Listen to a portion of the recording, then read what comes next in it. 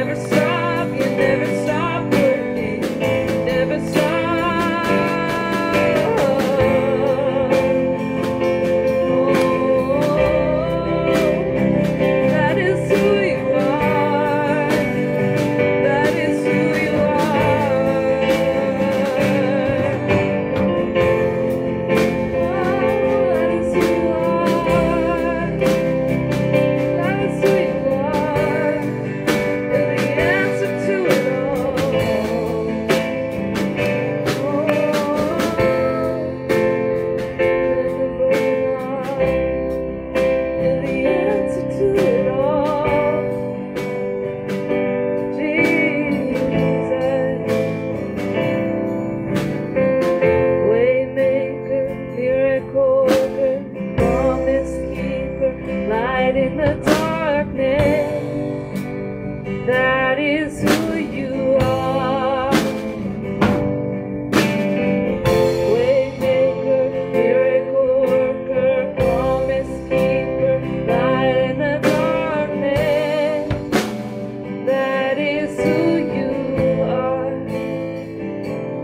You are here, touching every life. I worship you. I worship you. You are here, meeting every need. I worship you. I worship you.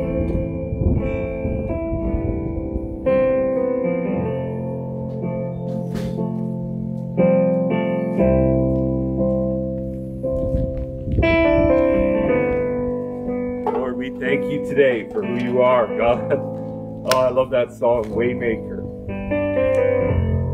Even when it doesn't seem like there's a way, God, you make a way. Lord, even when it seems like we're alone, we're never alone because we're with you. Lord, we just thank you today, Lord, for your faithfulness, for your goodness, for your kindness to us, Lord, for, Lord, always calling out to us and calling us into a life with you, Lord, the best life we can live. Lord, I just thank you today. We welcome you, Holy Spirit, your presence in this place today.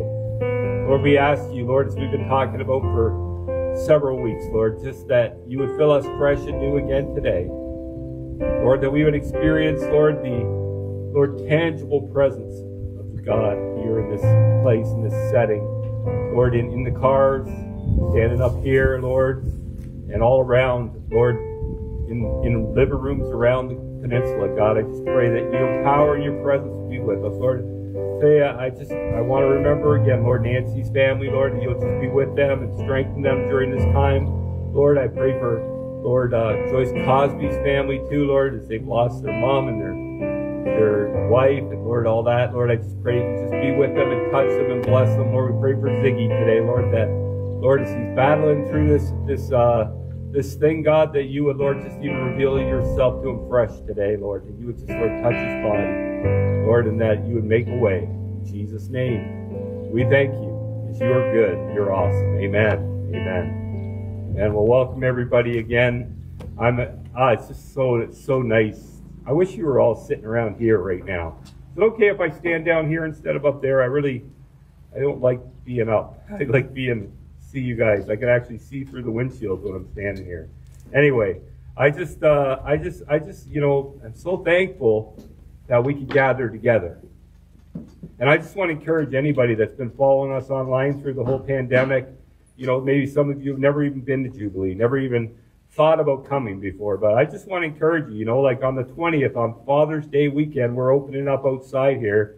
We could seat 1,000, probably, easy. And we want you to come. We want to meet you. We want to look you in the eye and say hi. We want to we want to know you. Like, I love church together, like, I'm honestly.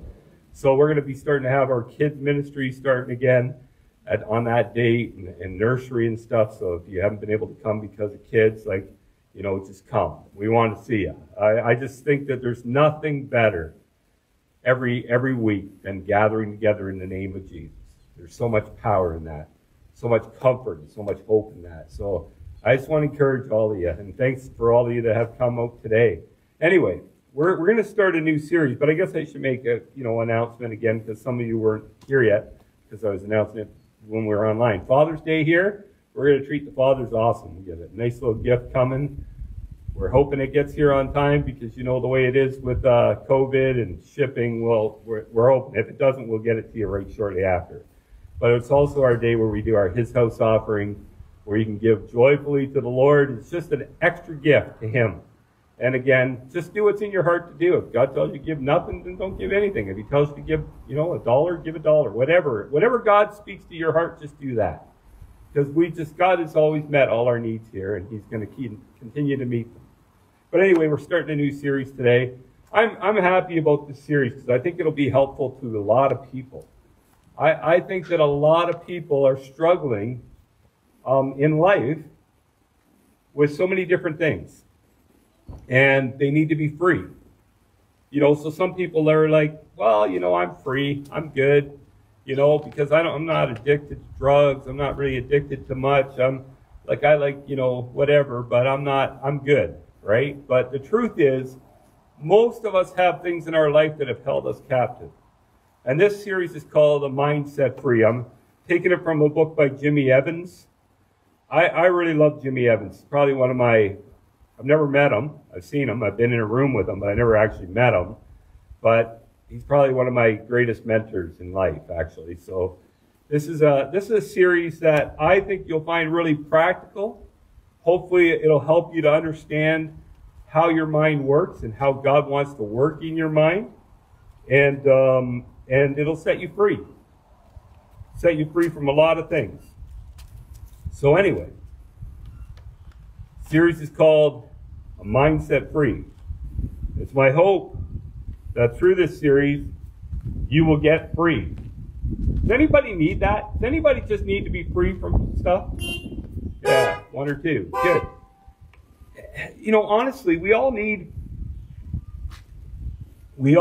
to be everything that God's called us to be.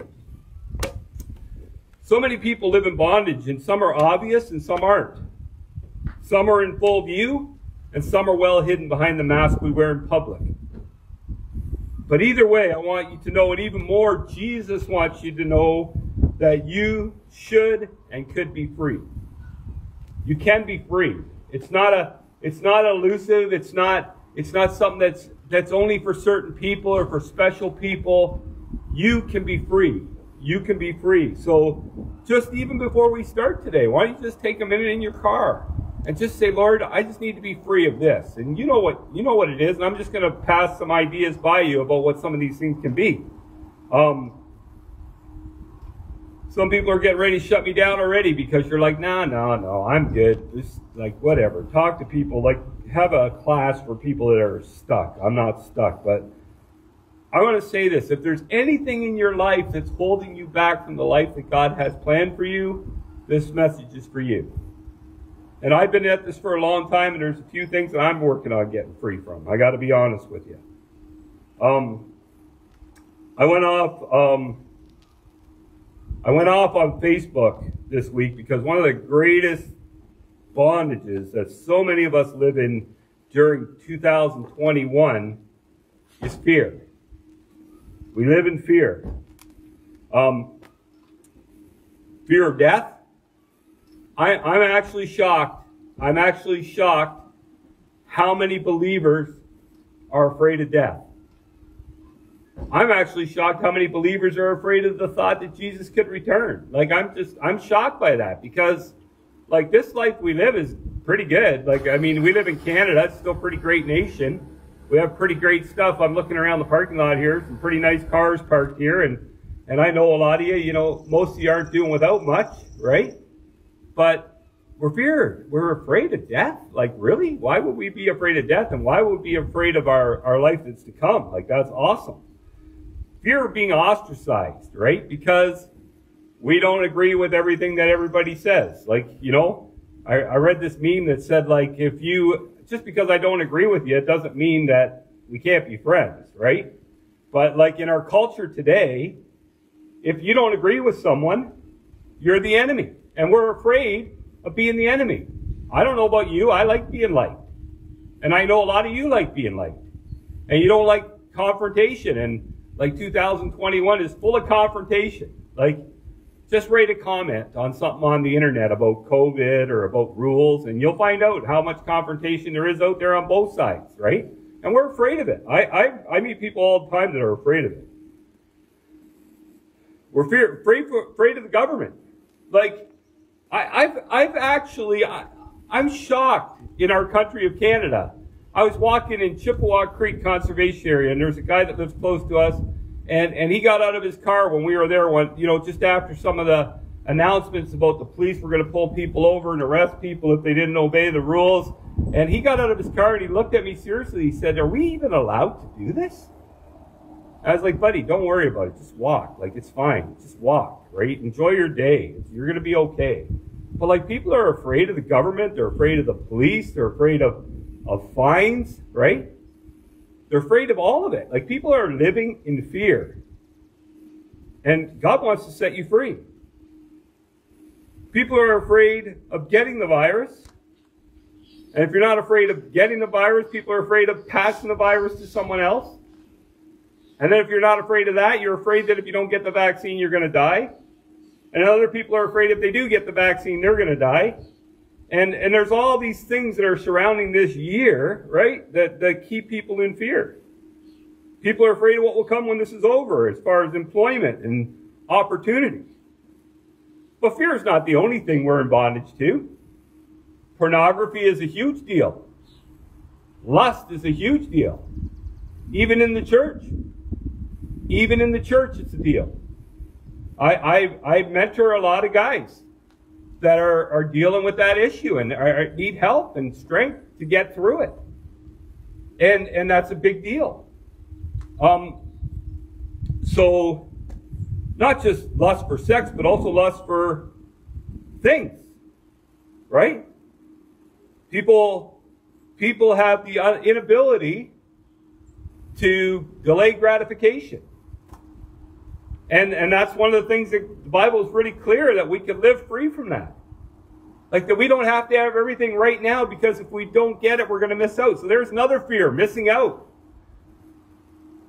Some people are just afraid of missing anything. So they live in fear, and everything that they do is motivated by fear. Worry is another one, right? A lot of people worry about silly things, right? But worry. Unforgiveness. Ooh. I'm serious, people. This is a huge deal. Unforgiveness will ruin your life. It'll make you bitter. It'll make you angry. It'll suck the joy out of your life. And you need to be free. And it's not that hard to be free. You just got to trust God and forgive. And when I say forgive, I don't mean that you just forget everything that person did. Like, I know this family, and this lady's a lovely lady, and she loves people, and she lives with a really short list for everybody. Except her daughter was married to a man who abused the kids, and she cannot forgive him. And I'm like, well, you have to forgive him. You have to let it go. You got to trust that God will do it. But all these things we struggle with, right? All these things we struggle with.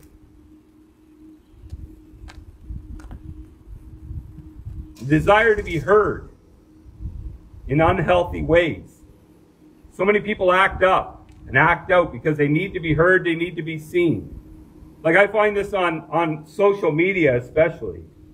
So many people are such quiet people and kind in real life, and then they get on social media and they're idiots. Like, they're angry and they're bitter and they're like, they have a big mouth, and then if you see them in public 2 days later, they're like, oh, how's it going? Isn't it wonderful? Right? Like, it's so this is a bondage that people live in, right? Guilt, shame, deception, and so many other things. But this series is about being set free no matter what the bondage, whatever you're struggling with. And there's a lot more than this. There's a lot more. And as I'm bringing these off, I'm sure there's people who are starting to go, oh yeah, I need to deal with that. And hopefully this will help you. To understand freedom, though, we have to realize that the battlefield for freedom is in our minds. The battlefield for our freedom happens right here. And we need to have our minds set free. The series is about being free no matter what the bondage. God chose, think about this.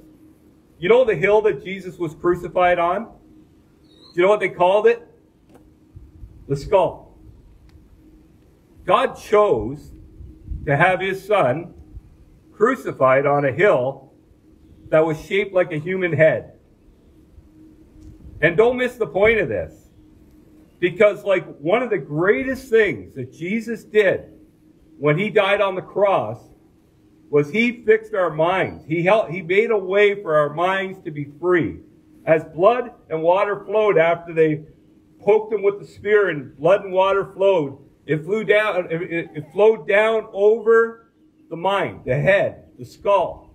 It's a really, really graphic depiction, right, of what God wanted to do in our life. Jesus died to save us and set us free. And our minds are the central issue in the battle for our salvation and freedom. Until the transforming power of the blood of Jesus and the water of his word flow on our minds, we're in bondage. So the transforming power of the blood, right? We received Jesus. His blood was perfect. It was pure. It paid the price for our sin. The water always represents the Word of God. And the Word is what we need to wash our minds so we can be free. Like, honestly, people, I don't know if you think about this, but the Word of God, this Bible we carry, and I know like people carry it on their phones, they carry it all kinds of different ways. I think it's good to use your phone. I use mine, but I think it's good to have a hard copy of the Bible so you can take notes in it, so you can underline things, so you can find things back easier at times. But the Word of God is like, it's got everything we need in it for life. Like, this Word of God was written 2,000 years and beyond ago. And it still confronts every issue in the human experience. It's still there to lead us and guide us, and it's still relevant today. Like, I'm looking at what's unfolding in the earth right now. And it's already all written here in the Bible. Really clearly, actually. If you read it and study it, like, it's so clear right now. The Bible's true, and it's for you. And it's not only just a book for information, but it's a book for transformation. It's a book to set you free. So,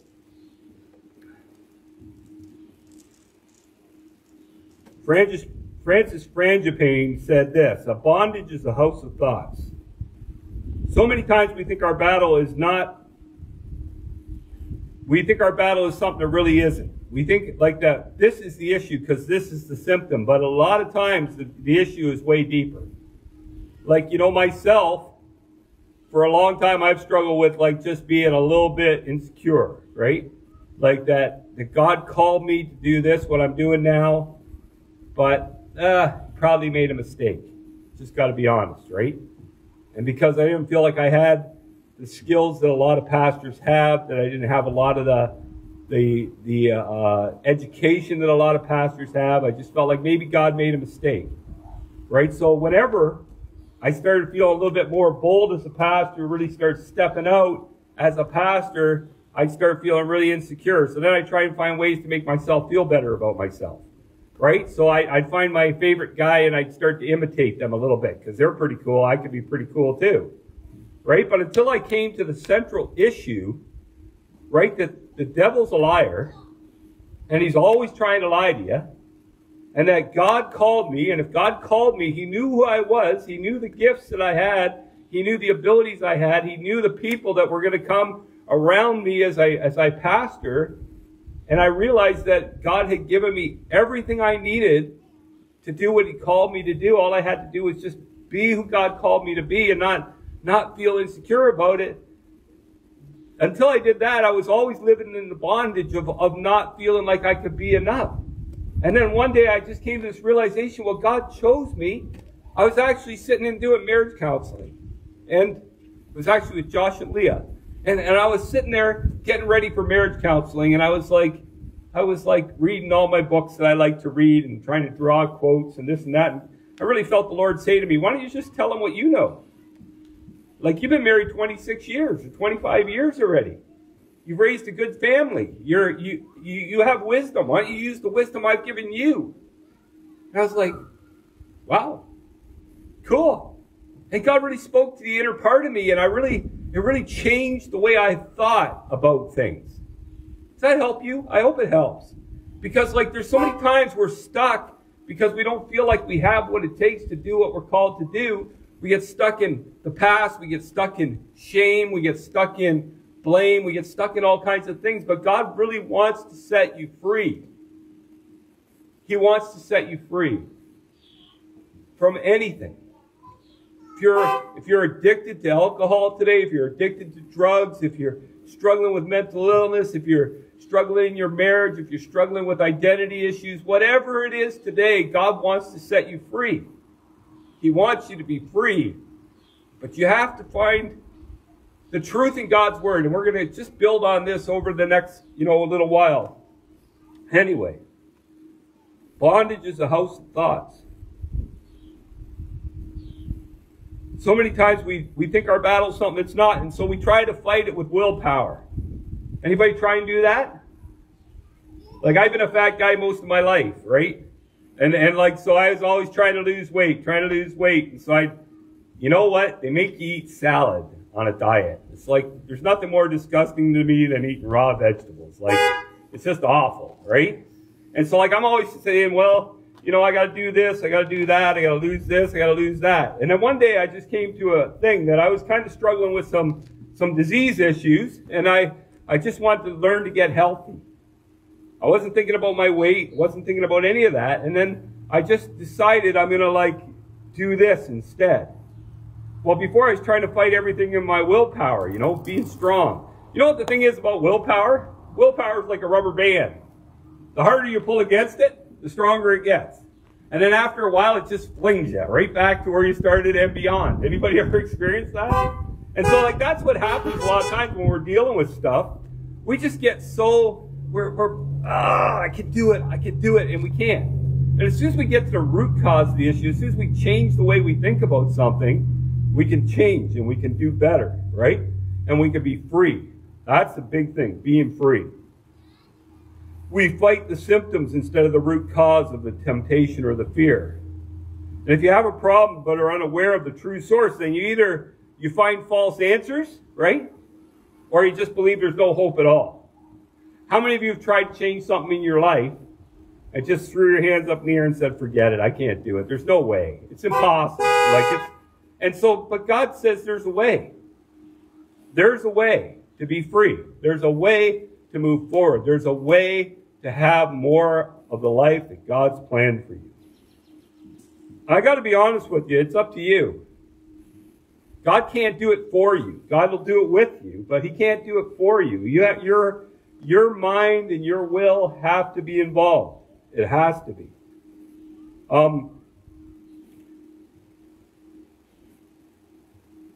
Here's what Jesus said. In John chapter 8, verse 31 to 32. You should be familiar with this a little bit because we've been talking about this year. And Jesus said to the Jews who believed on him, if you continue in my word, or if you abide in my word, you are my disciples indeed. And you shall know the truth, and the truth will make you what? It'll make you free. So there's a way to freedom. There's a path to living the way that God intended. And really, it's what our theme is about this year. Abide or continue in him. Abide in him. Abide in his word. And then you will know the truth, and the truth will set you free. Your willpower is not going to set you free. Your mind's, in its own strength can't set you free. But the truth will set you free. I know people use that a lot right now because of all the truth people out there and this and that. And they say, well, the truth will set you free. But really, the truth that will set you free is this truth. This is the optimum truth that will set you free. Jesus promised that if we would commit our minds and hearts to his word, the result would be a personal experience that sets us free. A personal experience with the word, with Jesus, that would set us free. Freedom is available to anyone who's experiencing either a bondage or battle in their life. But the battle for it is in your mind and in your thoughts. So the battle cannot be done by just using our willpower. It's not a battle of our will. It's a battle that needs to be fought in our minds. We have to change the way we think by the power of God's word. We need to use our will, but the battle cannot be won independently from our minds or override the powerful force of our thoughts. Will doesn't work without changing the way you think. You have to change the way you think. it all started back in the Garden of Eden, right? Like the devil came to Eve and he did to her what he tries to do to us today. He, instead of making a full-on frontal assault on them, he kind of came around looking all nice, you know, like, because it said that he was beautiful. It said that he was more cunning than any other creature, right? And he came to Adam and Eve, and he came to Eve and he said, Eve, did God really say that? Like, are you sure? That's what God said. And then Eve said, yeah, like he said, but when she quoted it, she didn't quote it right. She said, if we eat the fruit of the tree or even look at it, it's a problem. Well, that's not what God said. If you eat the fruit is what he said. But then the devil said, like, this is what he said, and I'm just going to paraphrase it after I read it. Right? He said, and the serpent said to the woman, you will not surely die, for God knows the day you eat it, then your eyes will be opened, and you shall be as God, knowing good and evil. He's like, God's trying to hold a little bit back from you here. He's a good guy. He's a nice guy. He's done good things. But like, honestly, if you just will take this fruit, you'll be like him. And he doesn't really want you to be like him because he doesn't think you can handle it. And that's probably true, right? But anyway, he deceived her. He tricked her. He made her think. Isn't it funny, like how the devil does that? I know I said this a couple weeks ago, but I want to remind you. Like the devil will tempt you to do something, right? So, you know, I don't know. I'm trying to think of a good example. Like he'll tempt you, right? When you're having an argument with someone. You know, well, that person always talks to you that way. It's time for you to stand up for yourself. It's probably going to be good for you to stand up for yourself. Like your life matters. You say something, open your mouth, say something. And like, you're like, well, they're my friend and they probably didn't mean it and I don't want to hurt them. And the devil's like, yeah, but they're going to walk all over you if you keep that up. Like, you know, it's not right. What they did to you, do you think that's right? No, I don't think it's right. So then you give it to them. You blast them, right? And next thing you know, the devil's standing there going, look at you. You hurt their feelings. You're an awful person. How can you even call yourself a Christian when you act that way? Have you ever noticed that about the devil? Like he always rides both sides of the door. He walks you through the door like a nice guy, and then he gets you on the other side and he treats you like you're the biggest low-life scumbag in the whole world. That's his game. That's what he does. But he comes to you to tempt you and to try to get you to do things that you shouldn't do.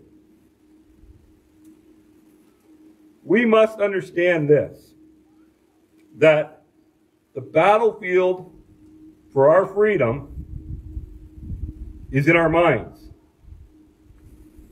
And the battle isn't between us and the devil.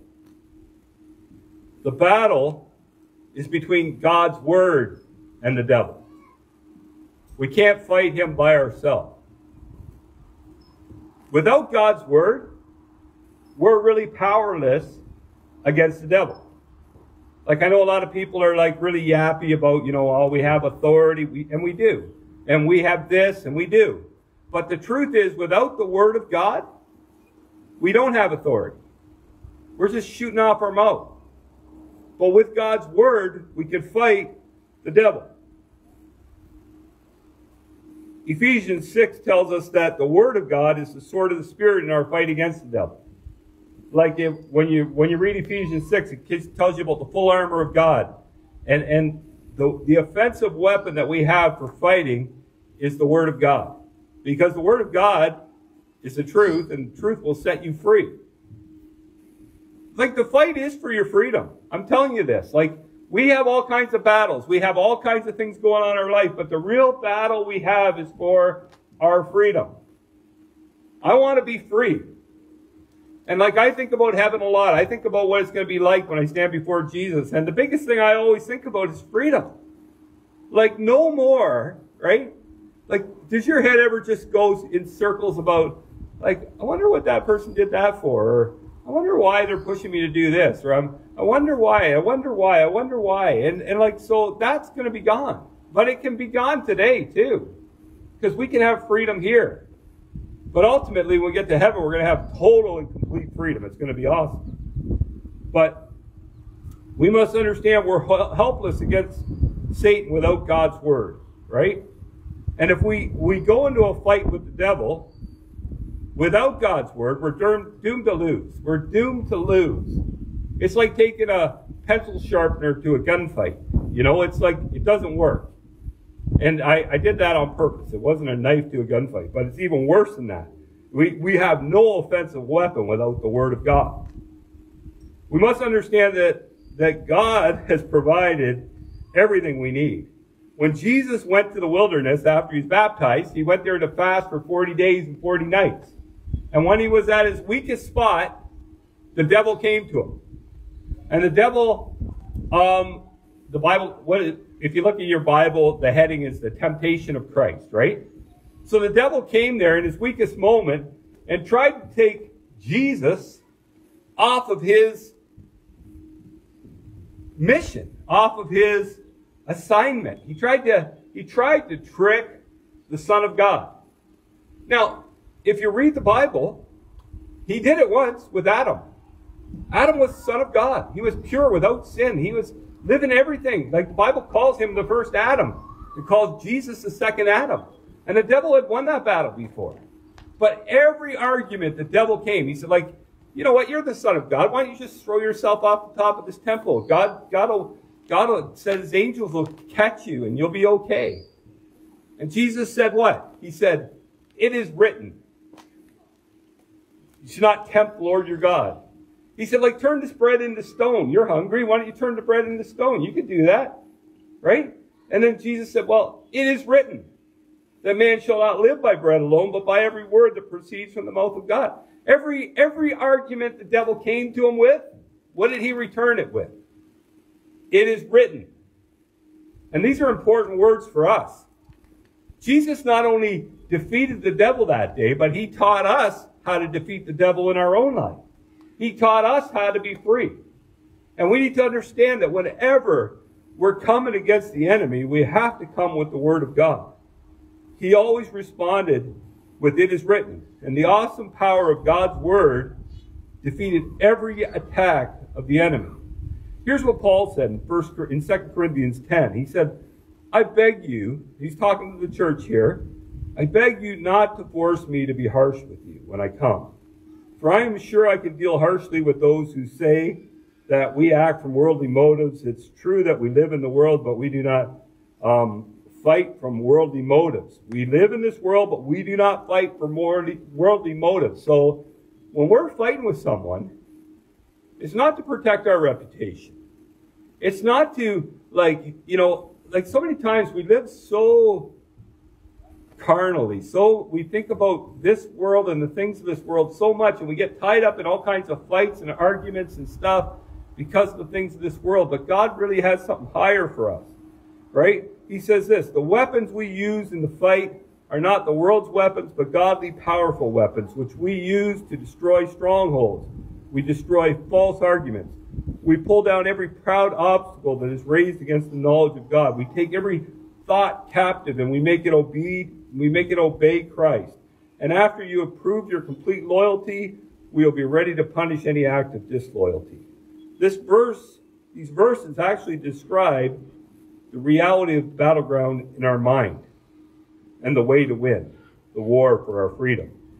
Even though all that he writes here is true, the hardest part for us is that the weapons and the war that Paul describes are not visible, and they are and must be entered into by faith. So I live on this planet just like you, right? And so we believe a God that we cannot see, right? We're asked to pray to a God that we do not see. So many times we pray for things, and it takes a while before sometimes we see things happen. And that's, Paul was saying, this is not a physical flesh and blood battle. This is a spiritual battle. But you have to know it's a real battle. If you don't believe it's real, if you don't believe it's worth it, you're not going to fight the battle. If you don't believe that God's word is true and that God's word will set you free, you're never going to really take it seriously and use it. So Paul's saying, the weapons that we use are not physical weapons, right? And the war that we're fighting is not a physical war. It's difficult to fight an enemy that we can't see. But that's what we must do. We are going to live in the freedom that's planned for us if we will fight in this fight. I think about the battle on the beaches of Normandy on D-Day. And I've watched shows like Saving Private Ryan, and they're running up the beach and there's more of them dying than are getting out of the water, right? They're fighting. And they're like young guys. Some of them lied to get in the army. They're like 17, 18-year-old kids running up onto that beach. And why did they do that? Because they believed it was a real battle. They believed it was a real enemy that was going to take apart the world as they knew it. And our battle really is just as real as that battle. It's even more real and more important than that battle. Because we're fighting not for like a country. We're fighting for the freedom of mankind. We're fighting for people's salvation. We're fighting for them to know God. Paul tells us that our weapons are mighty for pulling down strongholds and everything the devil brings into our life to keep us in bondage. But the weapons will only work in an atmosphere of faith in which we're willing and obedient to engage the battle in our minds. We must bring every thought captive. So like when thoughts come to you, right? So I was thinking about stuff the other day. Well, okay, so let's just go back a month, right? And the government's like putting down these rules that if you get out of your house, go get a coffee, police are going to pull you over, ask you where you're going. Right? And I'm a bit of a fighter, so I'm like kind of ticked off, right? I'm ready. And my mind's starting to go. And Christine's like, Ralph, settle down. She could see it coming a mile away, right? And I just have to tell myself, no.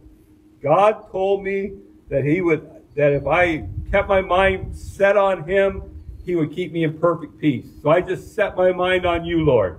I set my heart on You today. I set my thoughts on You because I don't need to go down this path. It's not going to help. It's not going to help. It's going to be a mess.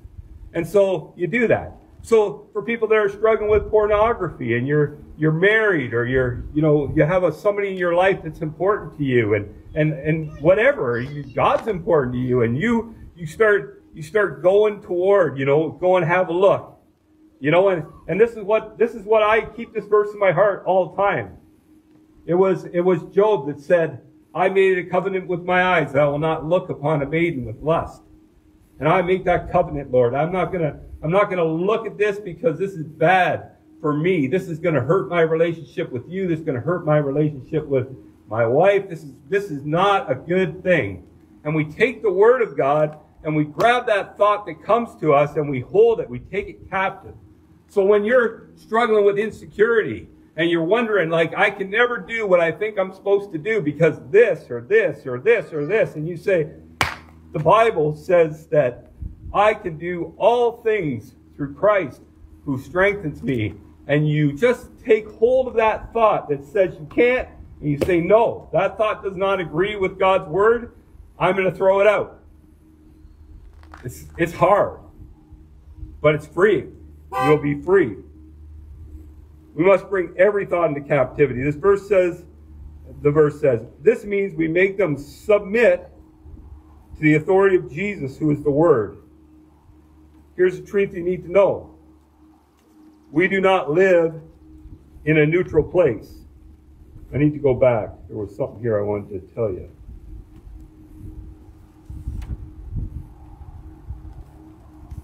Okay, so here's the thing. We're in a battle, and the Bible said take every thought captive, and we're not living in a neutral place. We're living in a place that's going one way or another. Like you're either following the wrong thoughts or you're following God's thoughts, right? And the Bible said take every thought captive. And here's the problem. Because we're not neutral, if you don't take the thought captive, that thought will take you captive. Have you experienced that?